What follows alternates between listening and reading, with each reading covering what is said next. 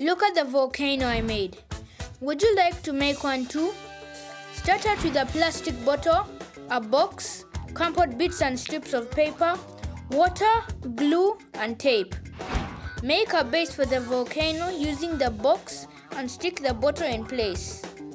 Crumple up some paper and make the rugged form of a volcano around the bottle. Use tape to hold the crumpled papers in place.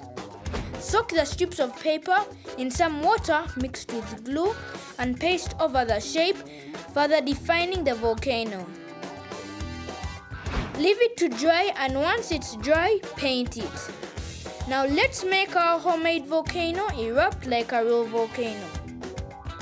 To make the lava mimic that of a real volcano, you will need 4 tablespoons of bicarbonate soda, red and yellow food color, and 1 cup of vinegar.